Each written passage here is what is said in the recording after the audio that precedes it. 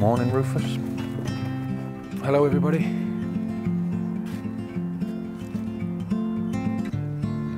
I have got a party in my pocket.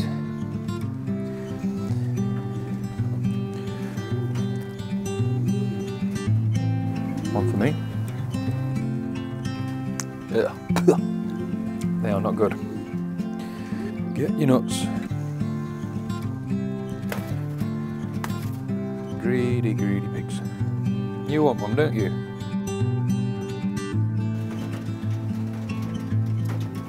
Try not to eat the wire. There you go.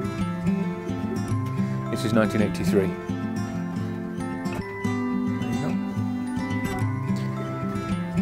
There you go, beautiful. For anyone that doesn't have racers, this is one of the few perks I enjoy the most. Sitting outside the loft on a calm, warm day without the noise of work machinery or kids running around shouting. Just myself, the birds and a cup of tea. I hope you get yourself a girlfriend, mate. I really do.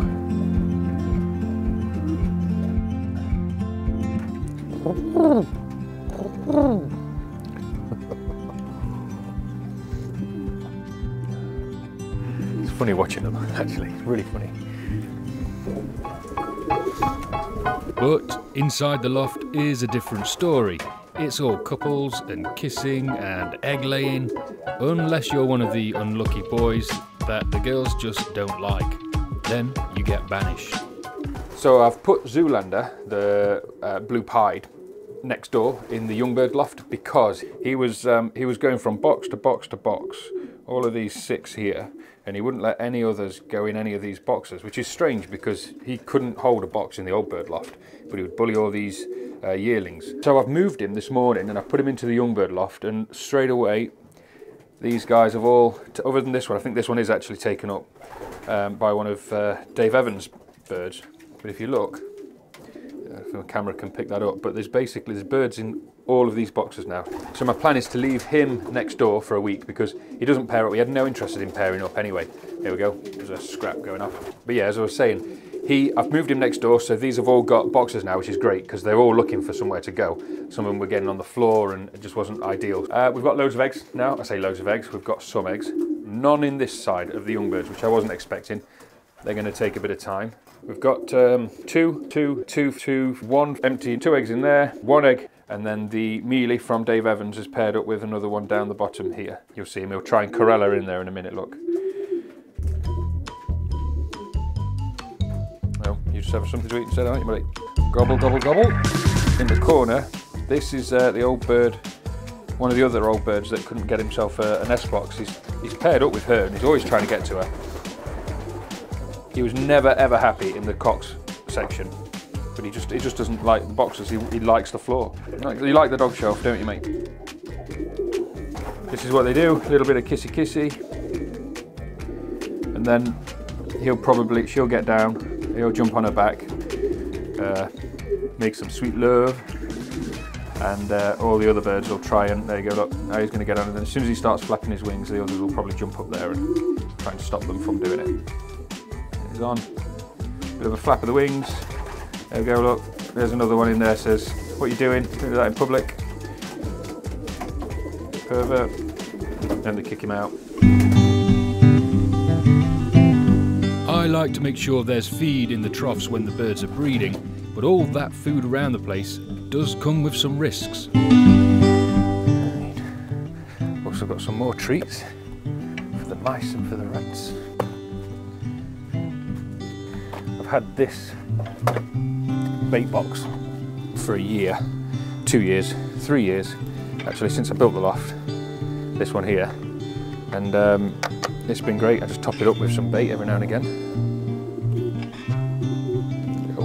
You can see that's empty, except for lots of mouse droppings. So I'm a bit late getting this topped up, but just give it a bit of a stab and make them a nice kebab. Do not move or open, contains rodenticide. Delicious. I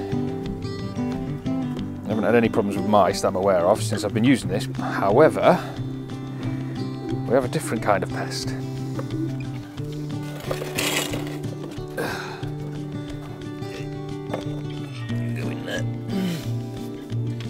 And then I've got another one. So inside here, the little mice will come along, or rat, go through this hole and find seeds and blue stuff and poison. All this talk of mouse bait had given me an appetite, so having definitely thoroughly washed my hands, I had lunch by the loft.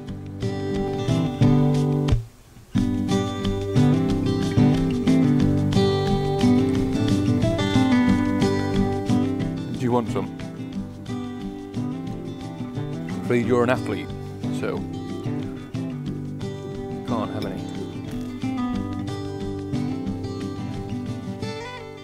It turns out the real pest was a neighbour's cat.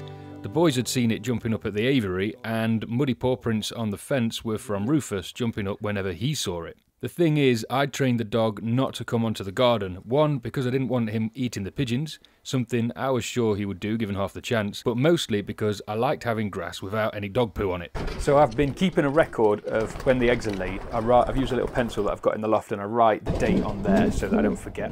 Why do I do that?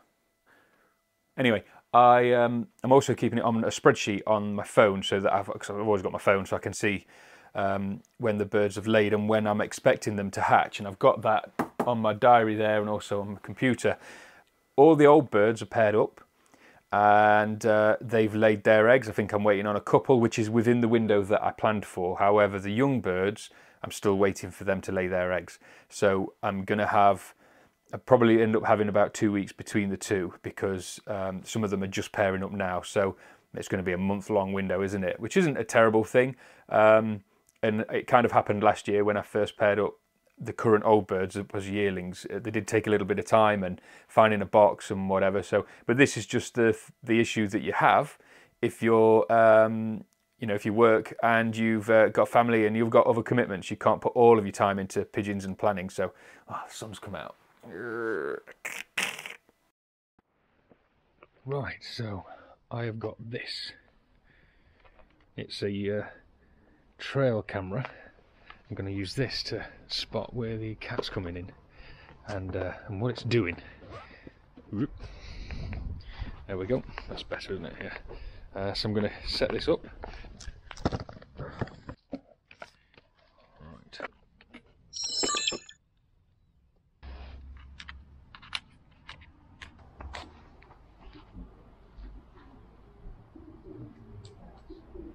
I'm just going to stand it up for now because I think the birds will trigger it if I put it. Let's go.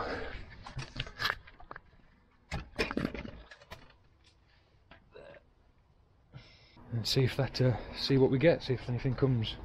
What I really want to see is one,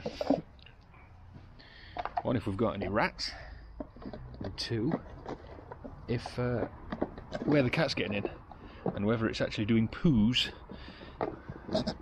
on the garden.